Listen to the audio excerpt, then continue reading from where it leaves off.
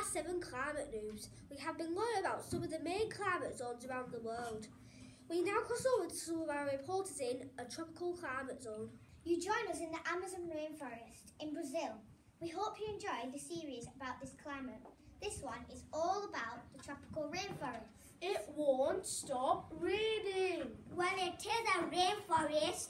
I'm so hot. Can we get out of here? Well, the weather is really hot in the rainforest. No, we can't. Stop whinging. This is a perfect environment for lots of animals such as jaguars, sloths, poison dart frogs, spider monkeys, toucans and tree kangaroos. Okay, we're sorry. It's fine. Now let's get to work. In the tropical climate, it is very hot and humid and very wet and moist because it's a rainforest. There are also different species of plants, such as heliconia flowers, which are also known as lobster claw, the rubber tree, and types of orchids. Orchids are nice. They are having good smell. also the flowers like giant water lilies smell good, even the water that they are on. There are different types of houses too in the rainforest. Some houses are made from wood and leaves. Others are also made on wooden stilts to raise the house up. The reason of this is so that no insects, no snakes, etc. can get in. We hope you have enjoyed this episode of Climate Information. Over to you in the temperate zone. You join us in the forest in Belgium. What's different between this forest and rainforest? Well, for one, this forest is much colder. Oh, a rainforest is always hot. Yet there are different plants and animals here too. Well, I've seen lots of animals. Like what? Badgers, squirrels, wolves, foxes, rabbits and deer. I hate this forest because it's full of bugs. What do you mean? I can't see any bugs. Oh, I see what Theo means. These bugs are annoying. Like what? What kind of bugs are annoying? The list of bugs that I think are annoying are wasps, beetles and flies. Down here in Belgium, there are 4 seasons. The four seasons are windy, spring and summer and autumn. I like winter the best. I like summer the best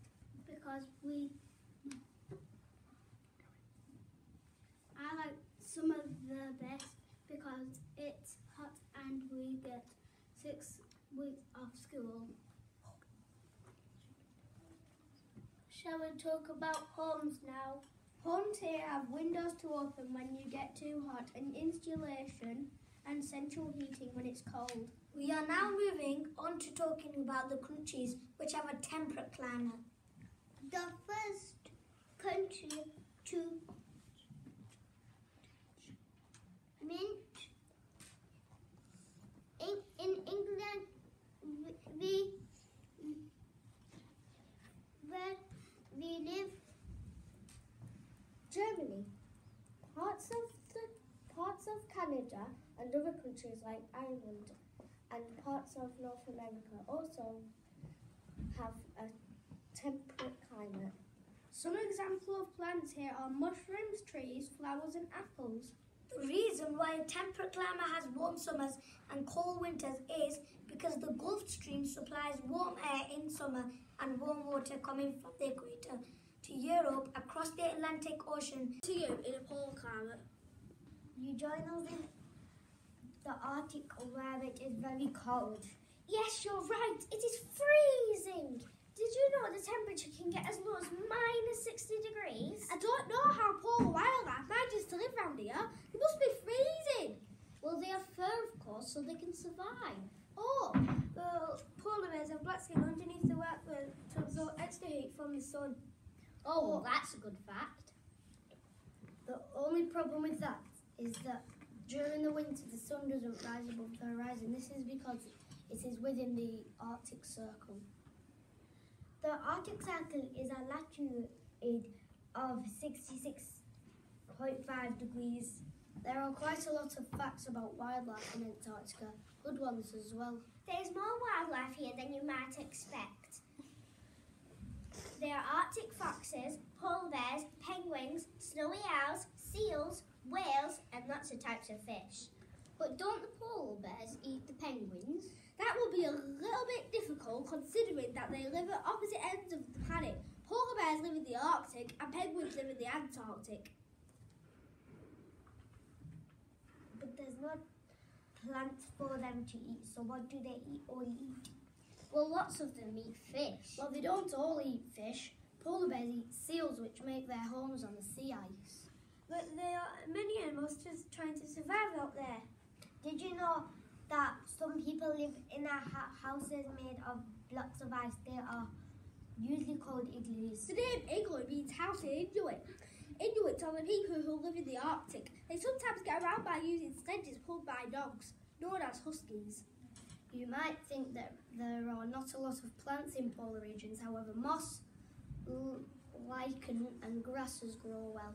There are also a few flowering plants that can survive, one of them being halt, which is known as mountain avens in English. Parts of the North USA, Canada, Iceland, Finland, Norway and Sweden are in a polar climate. Wind speeds can exceed from 100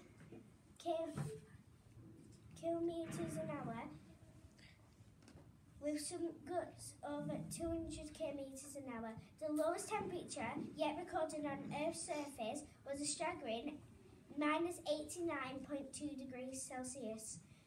Thank you for joining us in one of the coldest places on Earth. We hope you enjoyed it and learned something. Over to our reporters in a arid climate. You join us in the Sahara Desert in North Africa. It is that hot here I can barely walk. I would love to jump into a lake to cool down. I'm thirsty. It hasn't rained here in months. The Sahara Desert gets less than 10 centimetres of rain per year. Compare that to England, where we get over 88 centimetres of rain per year. Just think about the animals. Why do camels have such thick fur? It's so hot. Because during the night the temperature can drop as low as -5 degrees because the air is so dry. But the temperature can go up to 38 degrees during the day. Never mind about that. Let's think about our new house. Yes, it could be made out of cloth or sandstone. We need plenty of shade from the sun to keep us cool, and we will need blankets to keep warm at night. Why can't we find any wood here to build our house? Leon, can you see any trees? In an arid climate, you might find lots of types of cacti, brittle-bush, desert sage and desert lilies, but you're not going to find many trees because they need plenty of water to survive. And there isn't much of that, is there? You don't just find camels in the desert either. There are scorpions, fennec foxes, armadillo and addax antelope. Which countries would you find in an arid climate? Egypt, Kenya, Mexico, to name but a few. Why are they so dry?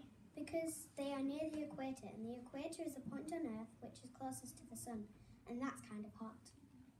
Thank you for listening, and we hope you've learned something about arid climates. Let's go to our report in the Mediterranean. Welcome to Italy in the middle of the Mediterranean climate. What in the world is Mediterranean? It's when the winters are cold and wet and the summers are hot and dry. Oh, I knew that.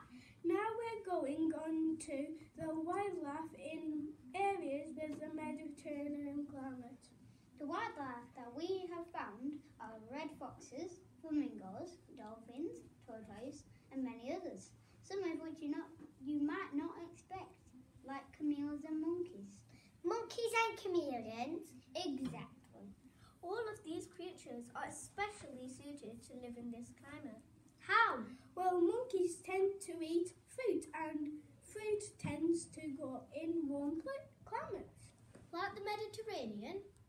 And it's not just fruit trees that grow in the Mediterranean. Some of the plants that grow in a Mediterranean climate too are pine nuts, grapevines, and lots of beautiful types of flowers. Now we are going to discuss homes in areas with a Mediterranean climate. Some people call them villas and are made out of brick.